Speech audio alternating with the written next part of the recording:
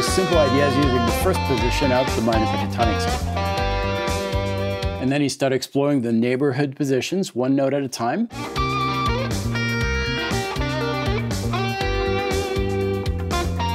That's where you can get a little fancy by adding some chromatic passages in between these notes.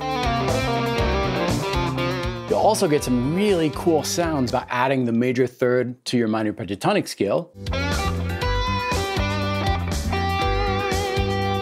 And get even fancier by adding the major second and major sixth, which gives you Dorian.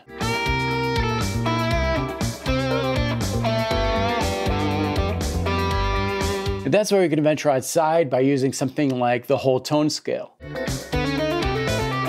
at that point, I'd probably go back to something a little more simple, like this one.